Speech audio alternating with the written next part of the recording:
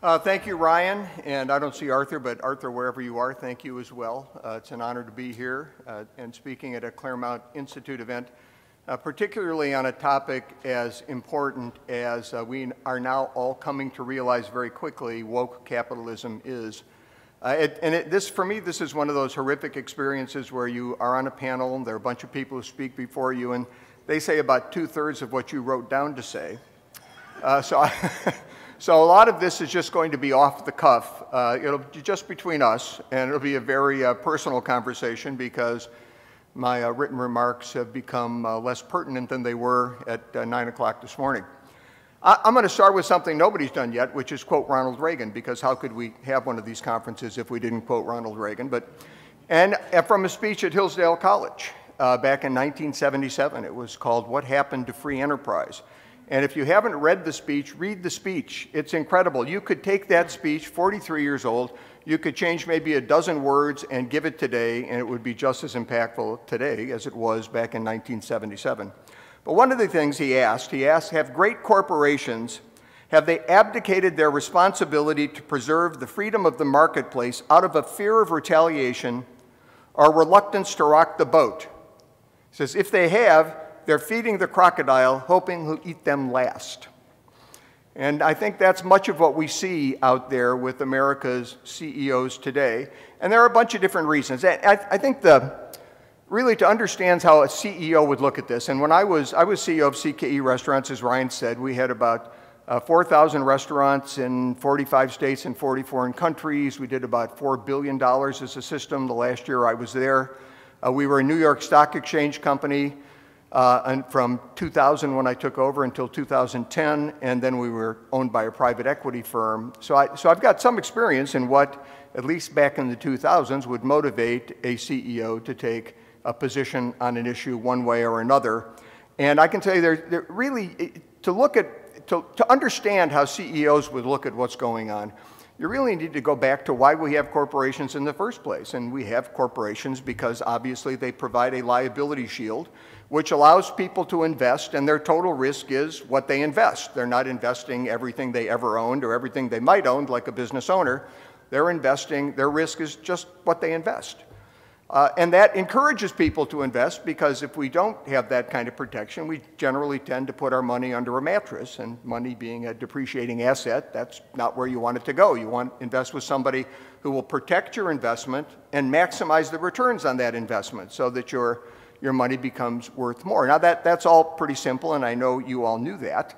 But this stakeholder capitalism, ESG investing, woke capitalism, this strikes at the heart of our capitalist system. It does so by imposing non-economic obligations on American businesses. It reduces the focus on profit, and in doing so, reduces the incentive to invest, and therefore the capital available for growth. So over time, this will have an extremely negative impact, and it has the most negative impact for working and middle-class families because it means fewer jobs and lower paying jobs. So why would we walk away from the system? You know, it's been incredibly successful, right? Inspiring people to make a profit has lifted billions of people out of poverty in capitalist countries and modern economies. I mean, the environments are better, the healthcare systems are better, the education systems are better, the standard of living is better, GDP per capita is far superior. Why would we walk away from that? Well, there's really not a good reason to walk away from it, and it's a little spooky that we're even considering walking away from it. And I think it's a result of people, I'll call them collectivists. It's a certain mentality. But you know, we would, in Reagan's day, we'd have just called them communists, but they keep changing their name. They're communists, progressives, I don't know, whatever you want to call them. It's kind of ridiculous. Now they're called Democrats. I mean, you know, it's whatever you want to call them. But back in those days, you know, communism, the major tenet was the proletariat versus the bourgeoisie, and this is how you generated support. Was you know, the workers of the world, the bourgeoisie was to unite. It was the benevolent socialist versus the greedy capitalist. Well, they've kind of taken that, which didn't work in the economy. I mean, we all know that just didn't work. It's an abject failure every place it's been tried. And they're trying to move that sort of to the social sphere, so that you now have the woke and the unwoke, the right and the wrong. If you're not woke, you're wrong. And it's really just taking that same sort of tenet that they thought would move forward in the economic system and moving it into the social system. And as it penetrates corporations, there are different things that motivate CEOs. You know, normally you would think, well, as a CEO, you're motivated initially, you want investment in your company, so you want a profitable company, you want to convince people it's profitable, so they'll invest with you, and you'll have the capital to grow. After you get your capital, and let's say you're a publicly traded company, at that point in time, you want the stock to go up, you want people to invest, because when the stock goes up, your worth goes up. CEOs generally own a good portion of the company, or they have options or some other incentive that drives them to try and increase the value of those shares. Now there's two ways that that's being attacked. The first is, and a lot of the earlier speakers discussed how the left gets together and will boycott or threaten CEOs so that their business, they want to step back and say, you know, God, leave us alone, or at least appear like they're doing whatever they're being asked to do by these woke leftist boycotters or people that are protesting, or you want to stay out of their sight. You want them not to be picking on you. And I'll tell you, that kind of bothers me less than the second threat, which I'm going to talk to you about in a minute, because I do think we actually counter that threat. I do think we step up, and increasingly so recently. You know, if you adopt these leftist policies, that is a threat to your business. And I'll give you a few very public examples. Let's take the Oscars. 23.6 million viewers a couple years ago, under 10 million this year. I mean, God, can you even watch a movie anymore, or a TV show, without getting depressed? I mean, without having your values insulted? I mean, nobody wants to watch these shows. I went to the Oscars, I mean, I don't know, maybe it was 5, 10 years ago. It must have been at least over 5, because I retired 5 years ago. And they brought Michelle Obama in to speak. Of course, they never asked Melania Trump to come in and speak, and to my knowledge, they never asked Laura Bush to come in and speak. But Michelle Obama, I didn't want to be at the Oscars hearing Michelle Obama speak. I wouldn't want to be anywhere hearing her speak, quite honestly. But the politics of this, you know, and then we're going to hear from J.D. Vance today, a hillbilly elegy. Look, in a saner time, in the time of Chariots of Fire, or A Man for All Seasons, or Ben-Hur, you know, that movie would have been in there for the Oscars. But it doesn't relate to any of us anymore, so we stopped, even all the great-looking celebrities on the red carpet, we just stopped watching. The NFL, I mean, their viewership is down to levels that they haven't seen, by some estimates, going back to 1969, when Joe Namath was in the Super Bowl. As a matter of fact, they were down, their ratings were down the lowest since 2006, and some metrics the lowest since 1969. The NBA, their ratings are down 45% from the 2011 and 12 season on ABC, and 40% on TNT. But it's not just these very public entities, you know, that really aren't shareholder-type companies. There's also shareholder companies. Look at Disney. Disney fires that wonderful actress that was in the Mandalorian. I can't remember her name. But they fired her. They went woke on diversity training. And strangely enough, about a week and a half ago, it was announced that Disney didn't meet what the analysts said its new subscriber goals would be, and their stock went down. Well, you know, look, I canceled my subscription as soon as they fired that actress from The Mandalorian, whose name I can't even remember. But I called and canceled the subscription. I don't know how many people canceled, but obviously not as many people were signing up, because they've insulted part of their base of potential purchasers. Coke is probably the best example. Now, Coke, they went very woke on this diversity training. I don't know if you remember, a lot of people, you know, we were Coke's 6th largest, what do they call it? We bought the syrup from them. We were their 6th largest purchaser, I think, in the world at one point in time. And a lot of the people I know at Coke called and were very upset about this diversity training. And then they went out and got woke on the Georgia voting law. Well, as of April 21st, Rasmussen came out with a poll that said 37% of the American public would buy fewer Coke products because of the positions that Coke had been taking. Well, I got to tell you, as a CEO, the last thing you want to see is a poll that says 37% of the public is less inclined to buy your products. And in fact, on May 4th, about 2 weeks later, the chief legal counsel for Coca-Cola, who had implemented these diversity training programs, and probably had a lot to do with what happened on the Georgia law, mysteriously resigned. And Coke also announced that it was backing off on this aggressive diversity program. So we can have an influence on these companies. We can have an influence as consumers. We can't have an influence as conservatives if we just kind of back off. This is why companies don't, generally, in my day, you didn't want to take an aggressive position, unless you're like Starbucks or Patagonia, where you take an aggressive position because, you know, your customers are people that like that position. You know, or the NFL, which you would think would make you take a more patriotic beer drinking type position, because that's the people that generally watch NFL games, but apparently the NFL was unaware of that. And walked away from the majority of its of people who watch those games. So what's the bigger threat? The bigger threat to me is the asset management firms such as BlackRock, Vanguard, State Street, that create demand for your stock if you're a CEO. You know, the reason you want to be profitable is because you want demand for your stock, right? You want people to want your stock because when there's demand, the stock goes up. If there's no demand, the stock goes down. And so when you can drive the price of your stock up by being profitable and being focused on being profitable, as Milton Friedman, you know, preached, companies' primary responsibility is to their shareholders to generate returns consistent with law and ethical custom, which of course means you shouldn't do things that are illegal and it's okay to contribute to charities. But your primary focus should be on profitability for the company. And of course that involves these other stakeholder elements. There is no company in the country, I'm going to tell you right now in case any of you have never been in business or been living under a rock, there's no company in the country that doesn't pay attention to its employees. You don't pay attention to making your employees happy, you go out of business because your employees go to your competitor. There's no company in the country that doesn't pay attention to the people in its supply chain. Because if you don't pay attention to people in the supply chain, they're going to supply your competitors and they're not going to give you preferential treatment. And there's no company in the country that doesn't make at least some charitable contributions to the community. Last year there was $21 billion contributed by American corporations taking advantage of the charitable tax deduction because it's good to help the community. And it does, in fact, help your reputation as a company and is in the interest of your shareholders.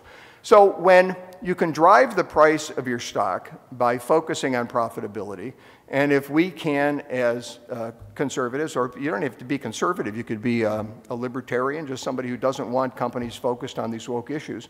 If we reject companies that become very woke, that's going to have an effect on them. Now, it might not have an effect on Nike because they're appealing, like Patagonia or let's say Starbucks, to a more leftist type clientele. They're into these younger people that are still buying their products.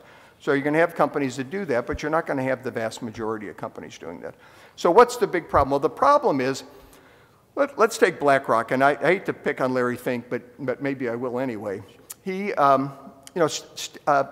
BlackRock votes is either the first, second, or third largest shareholder in 80% of the companies in the S&P 500. Wow. And that doesn't include Vanguard and State Street. And it doesn't include the other 50 top asset managers that control $60 trillion in assets. And when BlackRock or one of these other asset managers goes to vote the shares on particular shareholder proposals, you know, Justin's out there fighting this battle by himself. Talk about David and Goliath. I mean, you know, this is a horrific situation. You know, when they're out, so far this proxy season, according to the Wall Street Journal, BlackRock voted in favor of 91% of shareholder resolutions on the environment. You know, but they're not voting their shares. They're voting shares they hold for all of us. I'll bet almost all of you have a mutual fund, and it's probably one of the BlackRock funds. It's probably in your investment portfolio. They vote for middle and working class Americans who have pension funds, 401ks, IRAs, who simply want a peaceful retirement, right? But they're voting their shares in favor of these woke ESG criteria, you know, environmental, social, governance, investment criteria that these 50 large asset managers have adopted. And if they're not investing in the most profitable companies, they're in effect taxing their investors to accomplish their social goals because they're reducing returns. And nobody from a mutual fund ever called me and asked me if I was in favor of reducing my returns in favor of these, protecting the environment or having major diversity programs at the company. Nobody elected, Larry Fink and his ilk as politicians to try and enact these kinds of policies.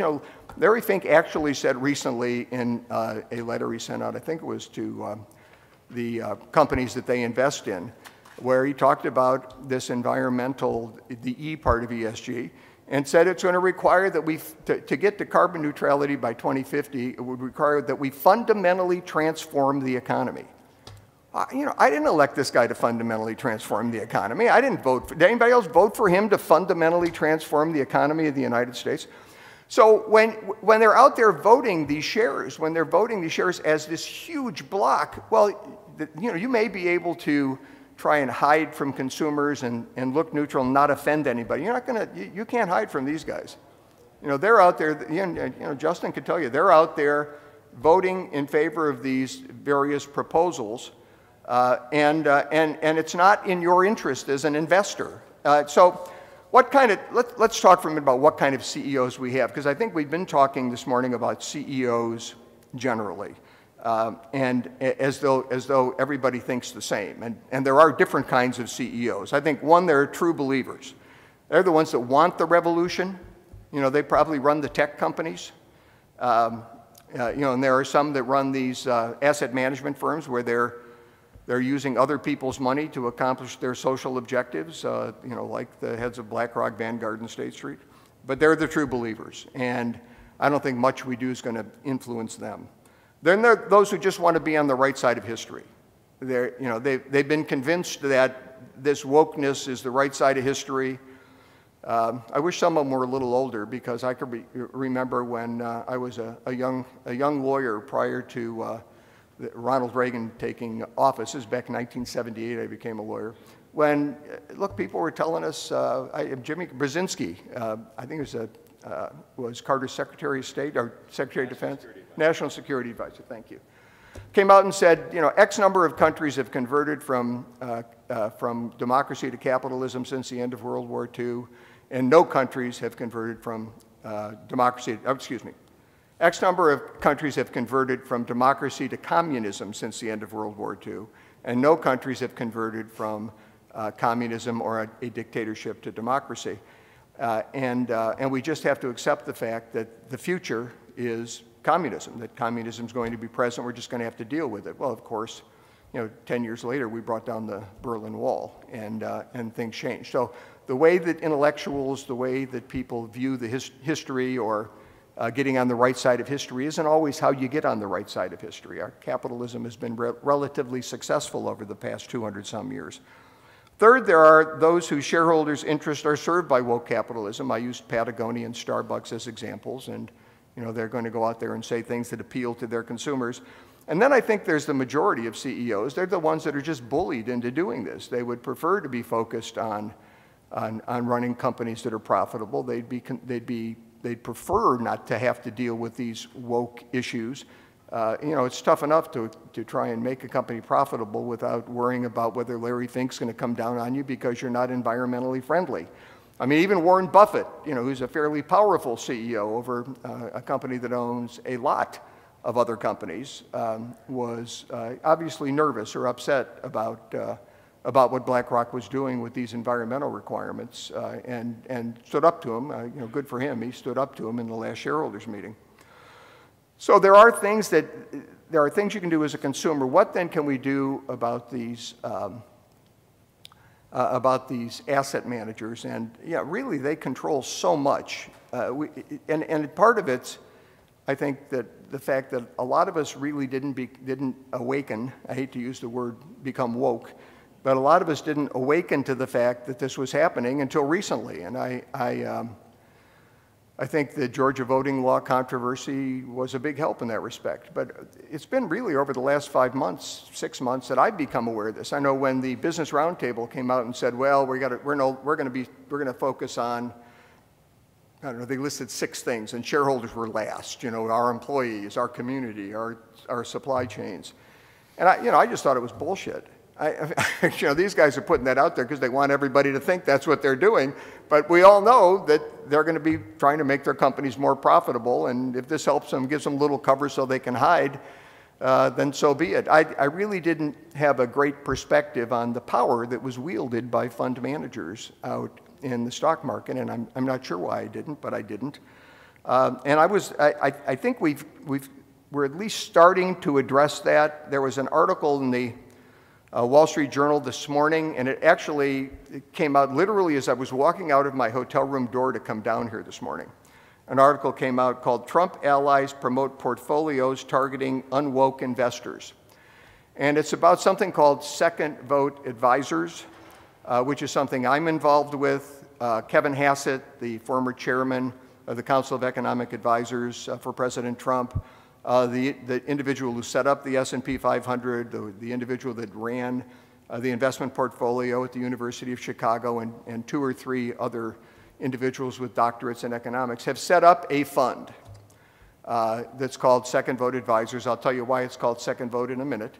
But so far there are 2 publicly traded ETFs. One is a Second Amendment border security fund. The call signal is EGIS. And the other is a pro-life fund. It's LYFE. And these ETFs, for example, let's use the Second Amendment ETF as an example.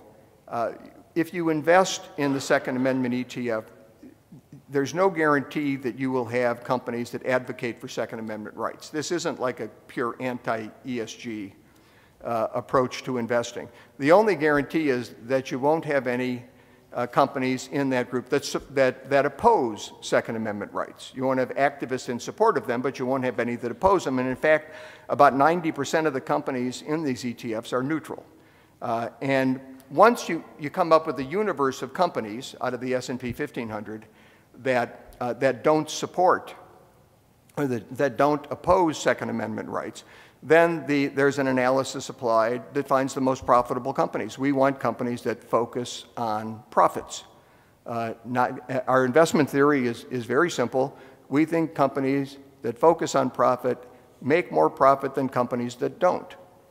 And companies that don't being companies that focus on ESG type investing. And so far, and it's in the journal this morning, so far the results have been pretty good. From foundation back in November of last year through the end of first quarter, I think the life fund's up about 14%, the Second Amendment fund's up about 18%, and the S&P's up about 10.8%.